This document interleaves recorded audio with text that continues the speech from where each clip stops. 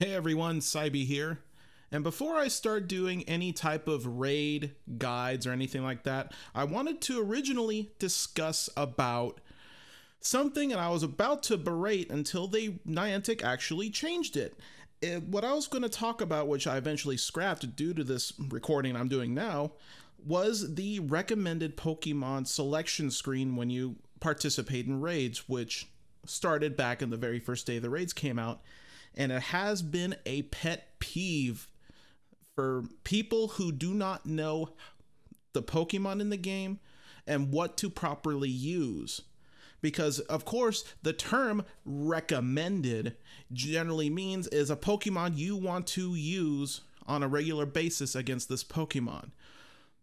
Contrary to that, Niantic thought it would be a good idea to have Pokemon on that recommended list to have a more defensive against the raid boss rather than having something more geared towards Pokemon that are strong against it.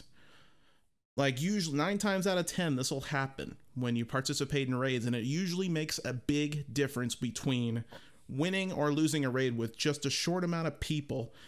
And it can be frustrating for someone who has the knowledge and willing to teach people how to raid.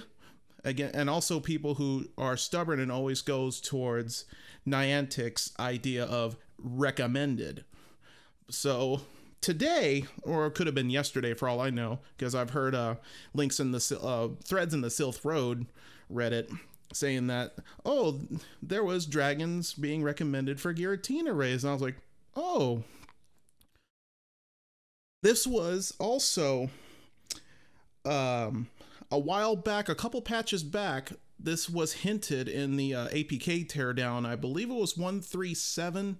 Someone will correct me wrong in the comments for all I know. But in that area, it showed that they were going to make plans of changing the recommendation system for raids from a more defensive-oriented part into an attack-oriented part. And it showed today. You'll see random pictures of other trainers from all over the United States who I do thank them for showing them their recommended lists for the day, because I didn't do any raids. And even if I did that day, I didn't put any screenshots like the idiot that I am. But yeah, this is a big step in the right direction.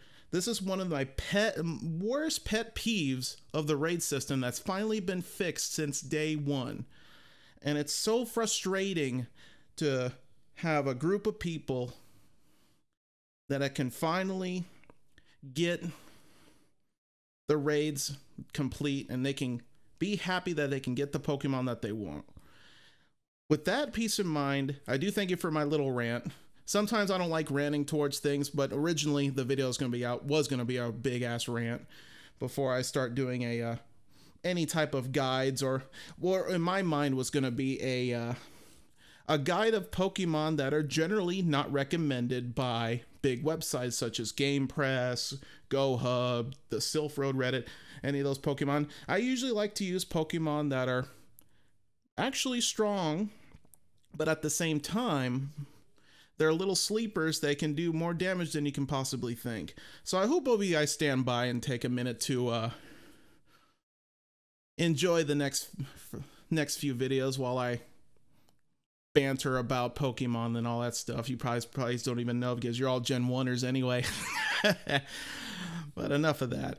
Thanks for giving the time to let me rant. I will see you guys next video, where I'm going to talk about the how I do raids with Giratina Origin form and the sleeper Pokemon that you can use for those raids. Thanks for watching, guys. Just make sure to hit that thumbs up. If you have any comments, leave it and I'll answer all your questions. I'll do the best I can. Thank you for watching, and I will see you guys next time.